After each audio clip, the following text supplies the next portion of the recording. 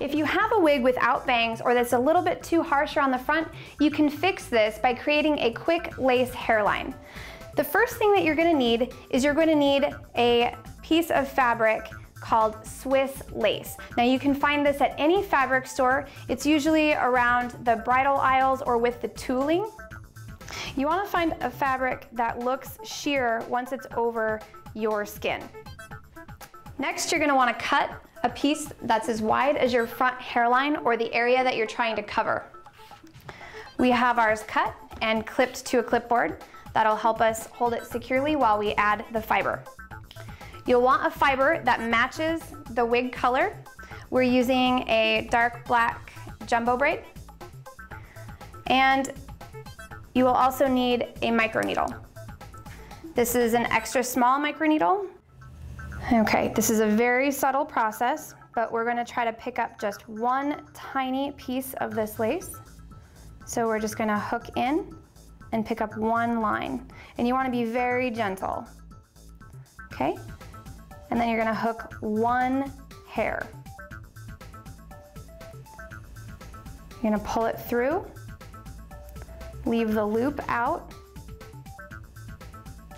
go into the loop, and pull the end tails of that hair through. And it's as simple as that. You're just gonna continue working in this way, filling all of the holes that you need to. We're not gonna do every single one, we're gonna skip quite a few. But if you have very thick hair, then you'll want to do more, and if you want it thinner, you're going to do less. This is also a very convenient way to create pieces to cover bald spots or thinning areas. You're just going to continue working, going through and pulling them in.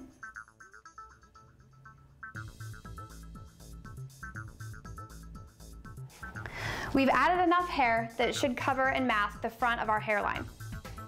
So on here, I've done all these as individual hairs, and I'll show you if you get impatient and you do too many hairs at once, it's going to look a little clustered.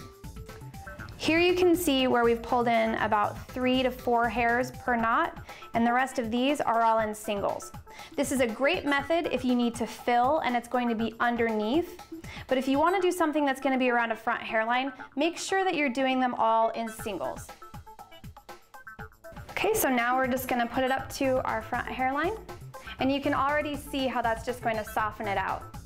This would be much better on a darker skin tone, but you get the idea.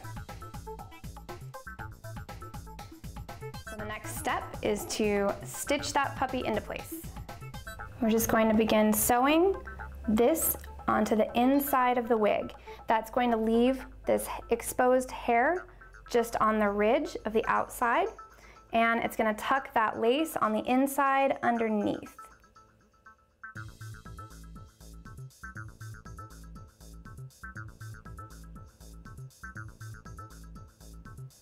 We're not going to worry about cutting the lace just yet, we're just worried about getting it attached.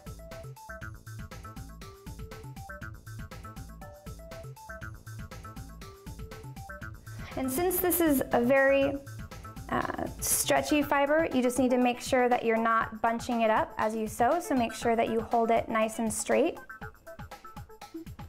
The last step is to cut the lace away from the hairline.